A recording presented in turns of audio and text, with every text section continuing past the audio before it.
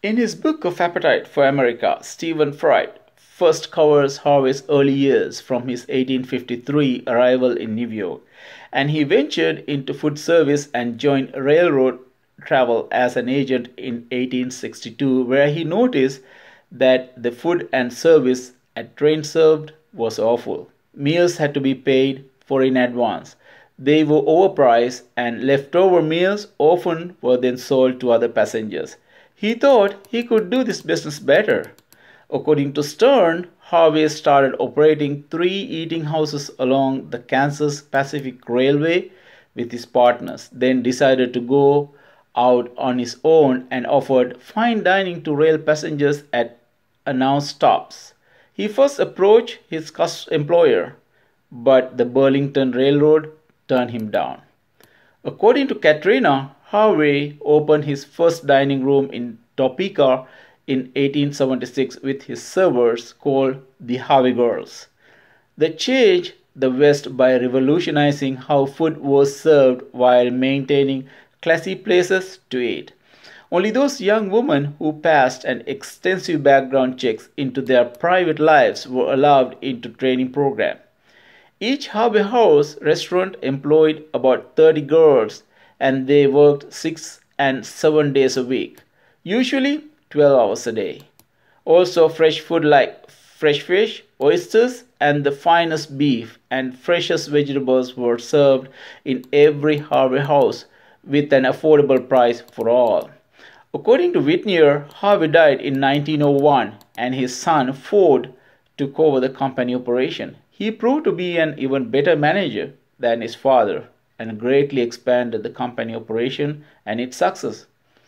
His main interest was the American Southwest, centered on the Grand Canyon home of the company's El Tower Hotel.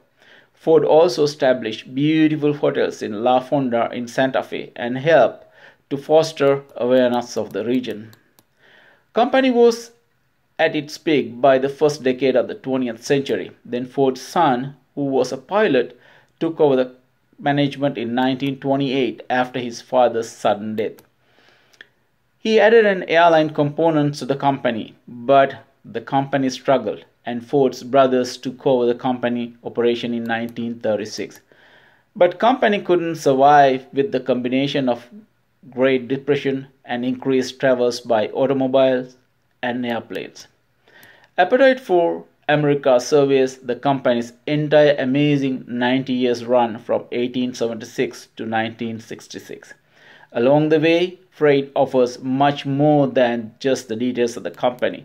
Freight discusses the history and the significance of the Harvey Girls. He also points out that the Harveys were the first to use branding, and it's considered the founding father of the American food service industry. Fred Harvey and his family were instrumental in developing the Grand Canyon as a tourist attraction. However, set of problems limits the effectiveness of the book. Mayes argues a racist attitude of the company was not addressed adequately. Despite its large number of establishments in the Southwest, women of colors were not hired as Harvey Girls until very late in the company's history. Mayes think workplace experience of the staff is glossed over. Harvey Girls had to work 7 days and 12 hours a day. This was an extreme situation for a woman in the workplace, and they were paid only $17 per month. This was a very low salary, relatively.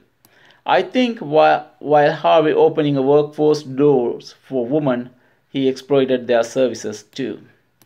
Finally, Freight never discussed about reasons for company bankruptcy. Instead, he holds automobile revolution, Great Depression, and airplane industry responsible for company's collapse. I think this happened clearly because companies didn't have an innovative vision to tackle the market trends.